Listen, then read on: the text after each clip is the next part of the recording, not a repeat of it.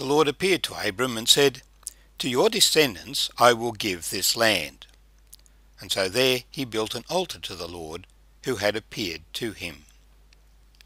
My name's Arthur, and I thank you for joining me as we read in Genesis chapter 12, the beginning of the story of Abram, better known as Abraham. Abram, exalted father. Before he knew the Lord, the glory came to himself.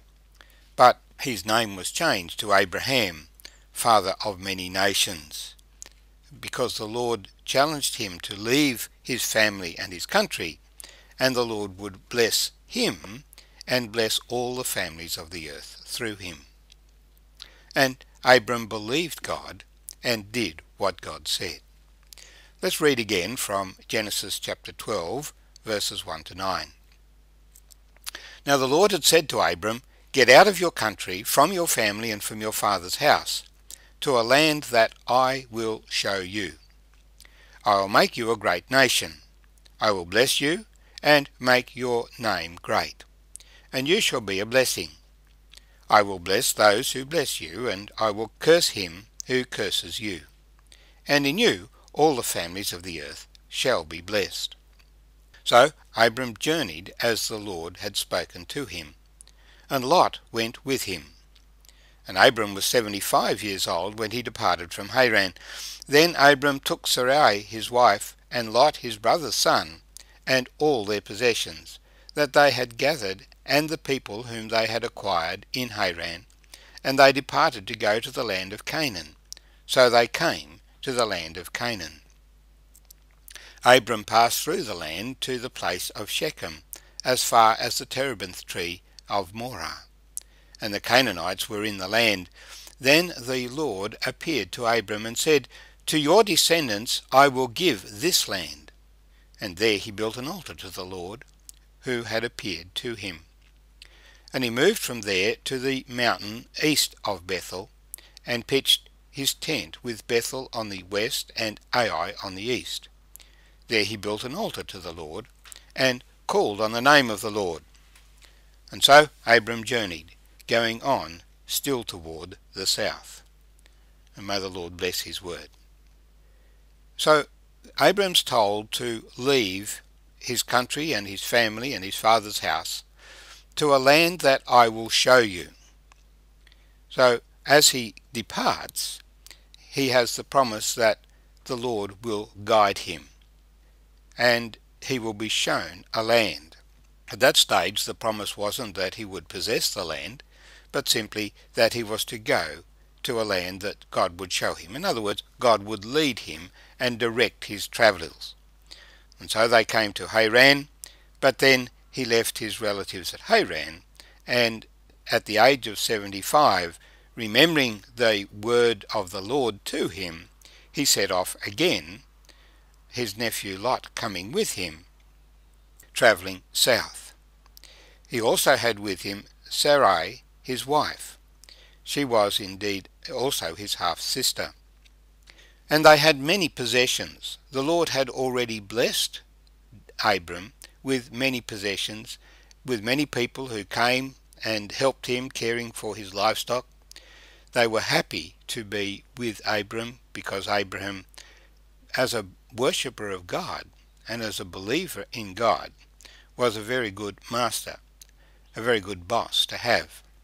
So all these people came with Abram as he set off to come to the land of Canaan.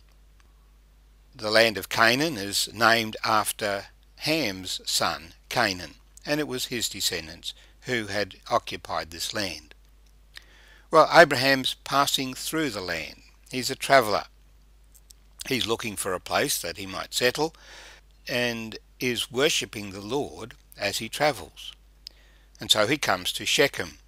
Shechem remains a very famous place in the scriptures. It was a place where Jacob settled for a while. It is where the city of Samaria was built. It is where the woman at the well, Sychar's well, met Jesus. Jacob dug that well there.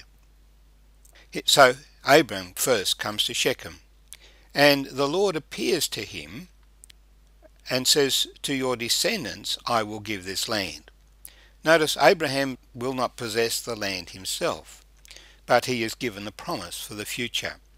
To your descendants I will give this land. And in response he builds an altar to the Lord and worships the Lord. In other words, his response to what the Lord says is one of belief and worship, not one of doubt and skepticism. Well, he keeps exploring the land, moving further south to a place called Bethel. Bethel is just up in the hills behind Jericho. Bethel and Ai become significant places in the story of Joshua. When the children of Israel took possession of the land, they crossed the river of Jordan opposite Jericho. The Lord destroyed Jericho before them, and then they moved up towards Bethel and Ai. At Ai they were defeated because some in the camp had taken things that God had said they should not take. They had loved the pagan worship rather than remaining true to the Lord. Nevertheless, the Lord continued to give them the land. Well, this is the place that Abram comes to. And again, as he sees this place, he calls on the name of the Lord and builds an altar there. So, characteristic of Abram's worship of the Lord are these altars that he builds, places that he can worship God with the sacrifice of a lamb. We learn about the lamb a little bit later. And so Abram journeys, going still toward the south. Now, it is because of this promise, to your descendants I will give this land, that the children of Israel identify the land of Israel as their land.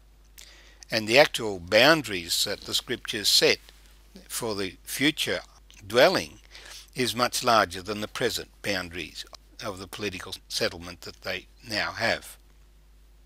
It's to your descendants I will give this land. Abraham, in fact, never owned any land except that he purchased a small plot of land as a burial site when Sarah died. Having dwelt in the land for 200 years, his descendants through Jacob went down to Egypt. It was another 200 years later before they came back to be given the land. But they have had a checkered history over the land because they have not been continually faithful to the Lord.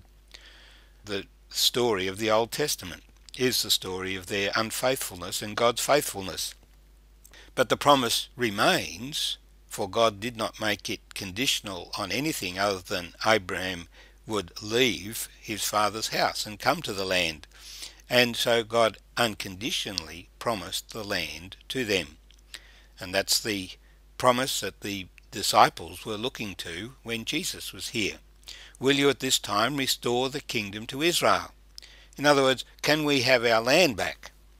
And God says, it's not for me to tell you when that will happen. He didn't say it wouldn't happen. It still lies in the future. When the Old Testament prophecies concerning the nation of Israel occupying the land, with David again reigning over them, will be fulfilled. For God keeps his promises. He made a promise to Abraham. He will keep that promise to Abraham. And Abram would enjoy God's blessing and fellowship during his sojourn, during his travelling, as he continued to put God first in his life. And so as he travelled, he built altars where he called upon the name of the Lord. The Lord he couldn't see was the one he worshipped.